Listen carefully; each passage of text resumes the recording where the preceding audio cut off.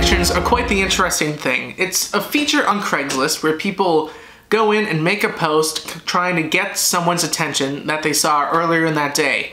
At best, that other person they had a nice conversation with, maybe quickly in the grocery store or something, but usually it's just people kind of awkwardly observing someone from afar and then posting on Craigslist later trying to get their attention so they can get married and have a great life together, all based off of one small interaction. It's basically a bunch of people who are too obsessed with the concept love at first sight. They just take it to a whole new creepy level. And even sometimes people are just posting about what kind of person they want to hook up with that night. It is truly terrifying. So I thought it'd be kind of funny to go in and take a little look and give some ratings to some mixed connections in New York City. It's called Craigslist Critique Missed Connections Edition. And keep in mind, especially in a huge metropolitan city like New York, it's highly unlikely the other person is going to see the post that is meant for them so they can find their love. Because in many cases, that other person's just going about their day. And the other person's being creepy. I don't like creeps on this channel.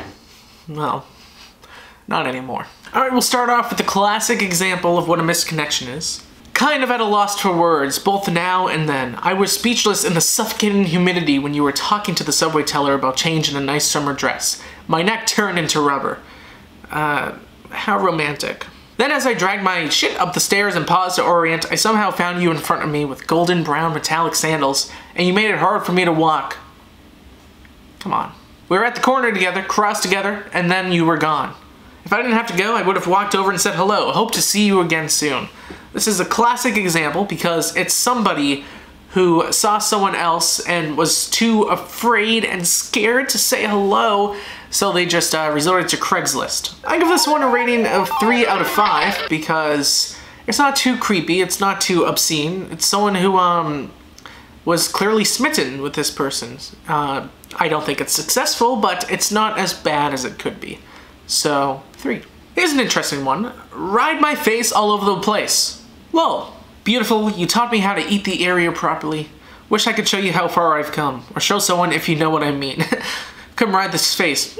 I'm in Brooklyn, ladies, let me know. No funny business, enjoy. And then you post a picture of an emoji that implies funny business. When I first read this, I thought it was a newcomer to the area at one point, and he's reaching out to someone who taught him the cool places around Brooklyn to eat. Now, it turns out, as I'm assuming, the area is a much smaller area than Brooklyn, and not something you usually gain nutritional value from. Disgusting. This one gets a 1.5. It's not as bad as a 1 yet, but I'm just upset personally because I was confused. I don't like being confused. Okay, this one is titled Plus Stranger on a Train! Or maybe it's a train. I don't know. Your eye caught mine. You with someone, I was alone. I know we've met before. We couldn't speak then. How about later today? Wouldn't it be great? If you see this, I had on the long brown hair, pink boots with red lipstick. Call text. Then it's a number that I will not put in. This one, it's interesting because on one hand, this person could have easily gone up to the person and be like, listen, I know we've talked before, I just don't know and I don't remember, please refresh me. Hi, I'm so-and-so. But no, they instead waited till later and posted on Craigslist to hopefully find us. And they posted their number for the entire world to see, so we could easily text them now. I give it a 3 out of 5. This one has the same kind of title layout, so I think it's from the same person as a stranger on a train. Cutie eating alone at sushi restaurant. Oh yeah, and there's the same phone number. It is the same person, so this person is a regular here on the Craigslist Missed Connections. Let's give it a read. You had a touch laptop and ate edamame, dumplings, and drank beer. I sipped wine and tucked in a California roll. You sat one seat over. We both ate alone. Why didn't you come and talk to me? I'm here in business for a couple of days if you want to meet. And I give this a 1 out of 5. You don't blame the other person for not wanting to randomly talk to you, a stranger, in public. 1 out of 5. Thank you. Why do people put their phone number out there random on the internet to see? It's crazy. Especially when they blame people for not talking to them. This one's titled Hot Women Commuting to Work. It'll be interesting to see if it's multiple women or just someone who can't type. Every summer morning and evening, I arrive at the subway to go to work or come home from the gym and I see you. Attractive women of various ages, shapes, and sizes wearing your hot little summer dresses. Oh my god. I can't help but keep looking even though I know I shouldn't. So I stand there in my suit and tie or shouldering my gym bag pretending not to. That's what we call being a sly creep. I give this one a 2 out of 5. It's not overtly creepy, it's not overtly weird, but it's just very unsuccessful.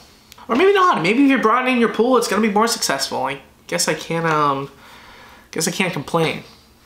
But he is blocking out people who ride a bike to work or take a car or taxi. So, I don't know. This one's my favorite because it's a good typo. Met at grocery store Whole Foods. But there's no W. It's just a big hole full of food. It's all the way, oh!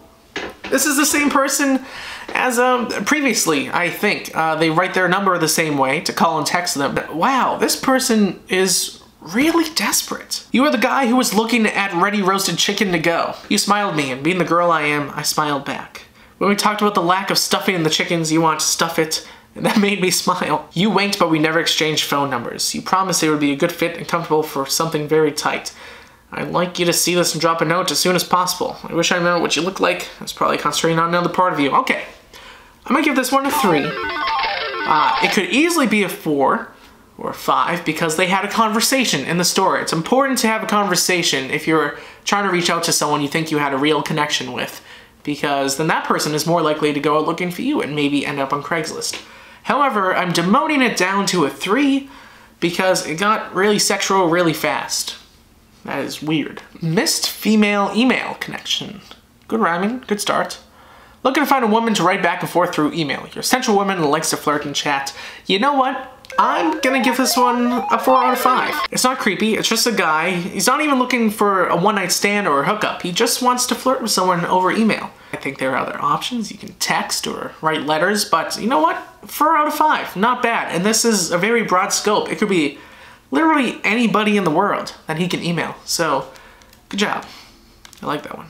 Any guys looking for a buddy to stroke with, hit me up. White, clean-cut, professional hair, looking for other guys in my situation. 5 out of 5. He knows exactly what he wants, gets straight to the point. If someone is looking at this and they're also interested, they know what to do. 5 out of 5. Good job. Sorry it got pretty dark there. I'm using natural window lighting and a storm's rolling in, and also it is later in the day so the sun is starting to set, which means it's getting darker in here. I visited you several times at your place in Washington Heights where we had some very sweet times. Missed it and would love to reconnect. This one, I'm giving it a pity 4 out of 5 because clearly this person had a connection with the other person previously. They kind of lost connection, so this is a desperate plea to try to get that back, and I think we've all been there in some sense. So, yeah, very, very pitiful 4 out of 5. And I'm kind of sad now. I hope this person finds their doctor. Hi Ashley, I'm still having a hard time getting over you after 3 years and I would love to reconnect. We met through your posting on Craigslist personals back in 2016. Met in Central Park and talked for a long, long time. Then you had me over your place a few times for what I described as the most fun I've ever had in bed. Kind of creepy. But you know what you're looking for, so... You know, I'm kind of torn on that one, on the fence. And after a couple of weeks, you stayed shifting, super stressed out, and stopped communicating with me. I just cannot get over you, Ashley. If you happen to come across this listing, please contact me. I'll be waiting. Here's another one that makes me sad inside. It's a desperate plea to reconnect with someone who they had a deep connection with years ago. And, I don't know, it's sad. Because to me, this person has been mulling over this for the past 3 years. And they're finally, like, got the courage to try to reconnect out there. So, a very pitiful 4 out of 5. Now, if this is your only way to contact Ashley, I might be missing a huge I might be missing Ashley's side of the story here.